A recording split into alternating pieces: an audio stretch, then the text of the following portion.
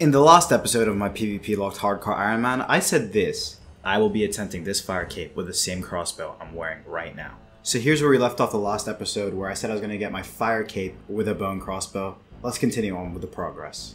Also, I just made an Instagram, so if you guys want to follow that, it's linked down below, instagram.com/ditter_bitter. Okay, and this is my master plan, which is actually incredibly stupid. I'm going to the Edgeville Chaos Druids, which are the most, obvious Chaos Druids that I would go to. So the chances of me getting found here are extremely high, but I can use a looting bag in the wilderness, so my trips will be a lot longer, I'll collect a lot more herbs, and in the long run, as long as I don't die, it'll go well. Looting bag first kill, let's keep it going.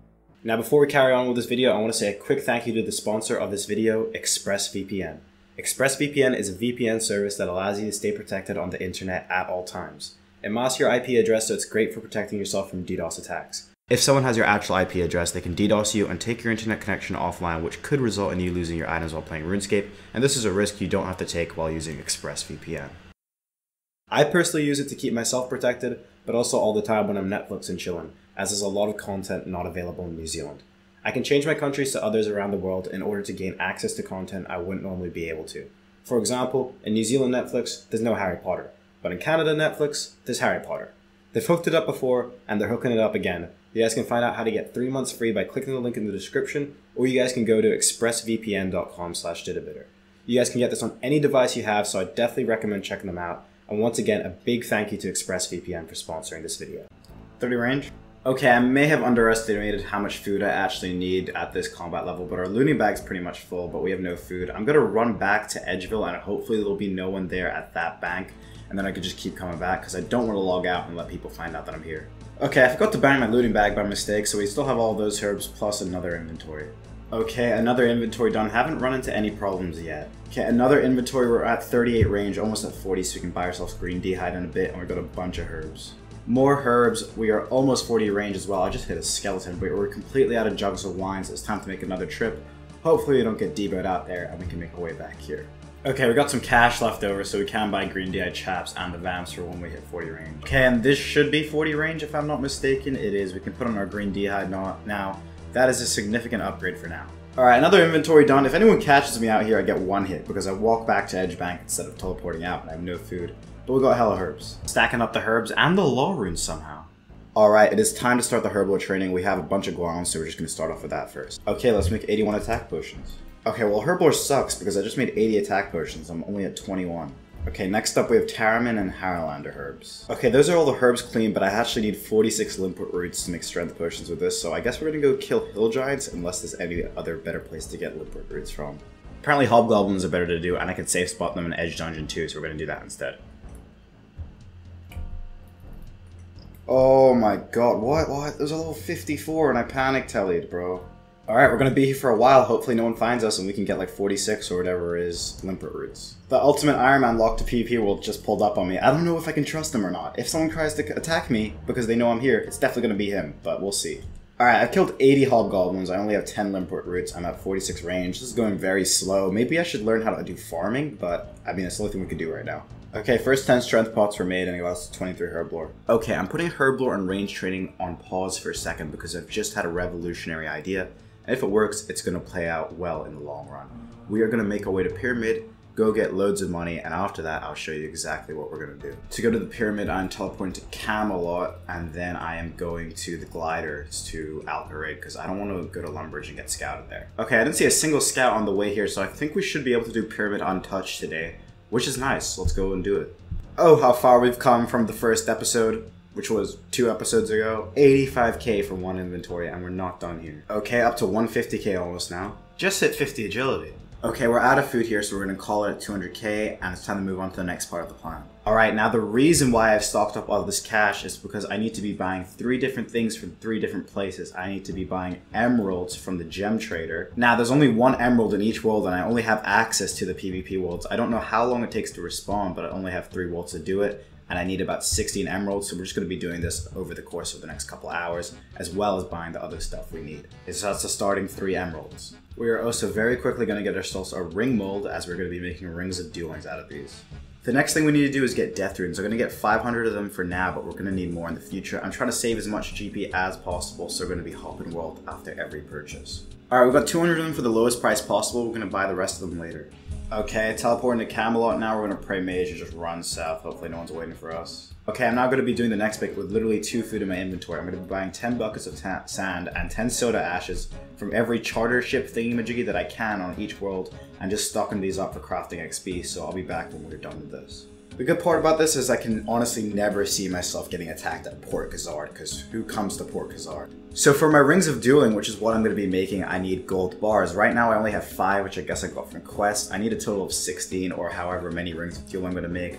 And the only way I can think of to get them right now is to telegrab them from under the Varrock West Bank in every single world. And that will get me 4 gold bars every single time I come here. So now our gold bar collection is up to 9 gold bars, and while I'm here I'm going to go get some more death runes. Okay, that's 500 death runes. We're just going to buy a bunch of air runes while we're here too. Okay, and that is all the air runes for now. Now we're going to go back on our emerald grind. So by the time I get back here, the emeralds are in stock again, so I just have to switch between this and buying buckets of sand and soda ash every now and then. Okay, it's time to go back to the charter ships, get some more buckets of sand and ash, and then we're actually going to start making it into molten glass. Okay, final sweep. After this, we're making our way to Port Fatamatis, and we're going to start doing our crafting. If I get hit here, it's a wrap. Alright, we're chilling so far. Okay, this bank is safe, but everything outside it isn't. I honestly doubt I'm going to get attacked here, because I don't think many people know what I'm doing right now. But if I do, rest in peace. Okay, on the off chance someone does find me here, I'm going to have a Camelot tell you just to click on so I can use it instead of running back. Okay, so I didn't get attacked at all, and I got myself to 20 crafting just from making the molten glass. Now I'm going to blow it with a blowing pipe, and that should get me to 27 crafting if I've done my calculations correctly. Okay, and that is 27 crafting, and for the life of me, I cannot understand how people do this method for their Zenites on their actual hardcores. Anyway, we can now make emerald rings. Okay, I don't know where I have these uncut emeralds from, but I actually have way more emeralds than I thought I had, which is very, very nice. Let's go do this. Okay, I don't actually have a chisel to cut these emerald with, so we're just going to use the ones that we have. We have 9 gold bars and 9 emeralds so far, so we're just going to make these into emerald rings, and I think this is how you do it, if I'm not mistaken. Correct. Okay, now I just need to go get 4 more gold bars and we can make these ones as well. Okay, time to collect the last 4 gold bars. Okay, and that is the last 4 gold bars collected. Let's make these rings. Okay, teleporting into Fowler. I'm literally just gonna have the Cami teleport ready if I see a red dot. Okay, we're chilling. Last 4 emerald rings made. Okay, level 3 scout here, but that's not the point. The point is we gotta enchant all these emerald rings, and you guys may be wondering for the past couple of minutes, Ditter, what are you doing? And I'm about to show you. Give me like a minute. Okay, that is all the emerald ring. 13 rings for now, 13 times 8. I don't know how to do that maths, but I think that's over 100 teleports. Now, you may be wondering why I have all these rings of dueling. Now, I think a week or 2 ago, Jax released another shitty PvP update, and they introduced the Ferox Enclave into the wilderness, wherever it is, it's like here. Now, there's a ring of dueling teleport to here, and all the way west, on the west side of the wilderness, is the Crazy Archaeologist. Now, if you guys know anything about Iron Man and Crazy Archaeologist, that's where people go to get their rune crossbow drops. Now, hence the name, no pray flick. I don't know how to pray flick. I also don't have prayer pots yet because I got way too lazy on the herblore grind. So my plan is to go do a Crazy Archaeologist kill, teleport using the Ring of Dueling to the Ferox Enclave, where there are 2 altars which regenerate my pray and my run. So I'm going to literally do 1 Crazy Archaeologist kill, teleport to the Enclave, and run back, and keep on doing this until I get my rune crossbow, or, well, I die. But I'm hoping this is the master plan. I don't think anyone would have thought of this because even I didn't think of it until like 4 hours ago. So let's do this shit. Hopefully it works. Come on, guys. It's a master plan. Also, I just realized in the last episode, I told you guys I was going to get my fire cape with the bone crossbow. Guys, did any of you really believe that? That was just to throw you guys off the scent, okay? I know I lied to you guys. I'm sorry. But I don't know how to do Jad, bro. I'm not doing that shit with the bone crossbow. I'm getting myself a rune crossbow. Sorry. Okay, I needed monk robes because otherwise I don't really think the kills are possible otherwise. Okay, time to do our first ever Crazy Archaeologist kill because I don't really know what I'm doing. Dude, I'm literally about to run out of prayer. I haven't even done 1 kill. Oh my god, maybe this plan was terrible. I don't know. Was the plan terrible? I'm trying to 1-tick pray flick right now. It's not working. Please, just kill him. Please, please, please. Oh my god, okay, we got 1 kill done. Did we get a rune crossbow? No, we didn't, but we got 1 kill done so far, and I used all our prayer points. I don't know if this is going to work. We started with 5 less prayer points than we should have, though, so maybe it will work. Okay, so right now there's no one here in this world, which is really good, because as soon as someone scouts me here, they might figure out what I'm doing, and that's when things go bad. As long as no one sees me leaving like this, I can just run all the way back there and do a kill like that. Okay, it basically uses all our run energy to get here, which honestly isn't too bad, and we can just start another kill. Okay, I'm still sussing it out, but I think our prayer should be just enough to get these kills, so I think this plan is gonna work. No way, dude. No way. Second kill count, rune crossbow. Oh my god, that's so nice. Second KC rune crossbow, the plan paid off, incredibly lucky. I didn't even have a teleport for over 20 wilderness, so if someone did attack me here, I was 100% dead. Friendly reminder to hit the subscribe button if you haven't and help us on the road to 100k subscribers. Alright, it's time to start working on animal magnetism now that we have our rune crossbow, and we need to get ourselves 35 wood cutting. Okay, and that's 15 fletching. Alright, 35 wood cutting, it's time to go get our first Slayer task of the series. We've also been killing imps to try and get beads for imp catcher. Okay, time to get our first Slayer task. We got goals. So level 124, Brad Pitt. Oh my god, bro. The level 50 just came to follow me as I got into the bank. The 124 must have been with him. Alright, we found the ghouls or whatever. I really doubt I'll get attacked here, and I've only got 12 to do. First task done, we're at 12 Slayer.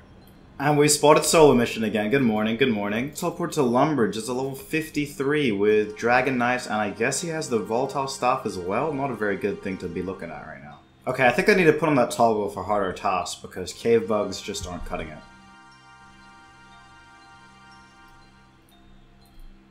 And there is Mr. Solo Mission with his volatile nightmare staff. He figured out I was going to Vanica, so I logged in a little bit to the south just to see if someone would be there. And lo and behold, Solo Mission is waiting for me to train Slayer.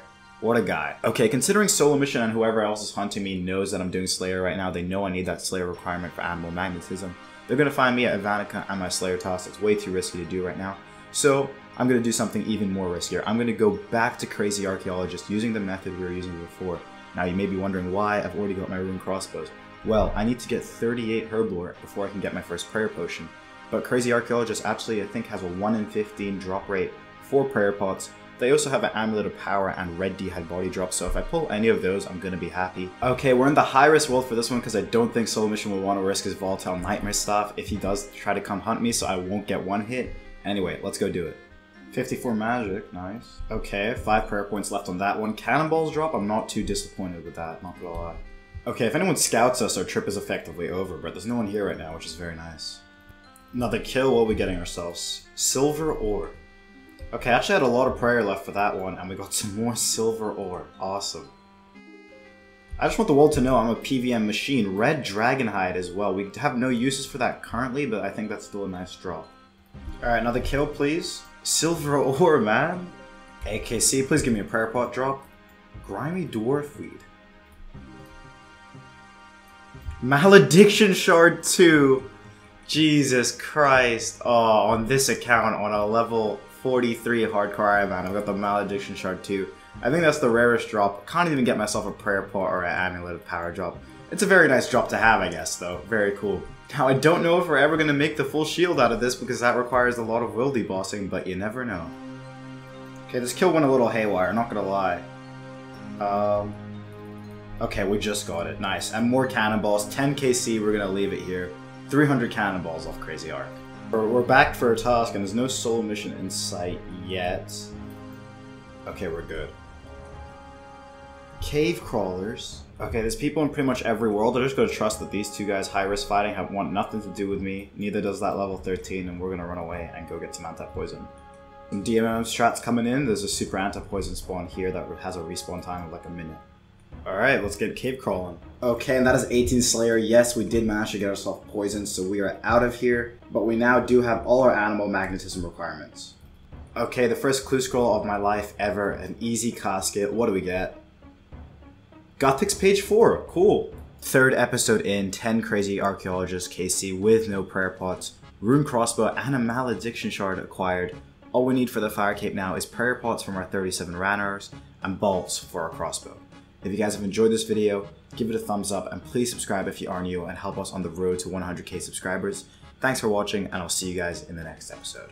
And as always, if you have any suggestions on what I should do during this series in order to become a better player or just to progress faster, let me know because it may be apparent I don't know what I'm doing.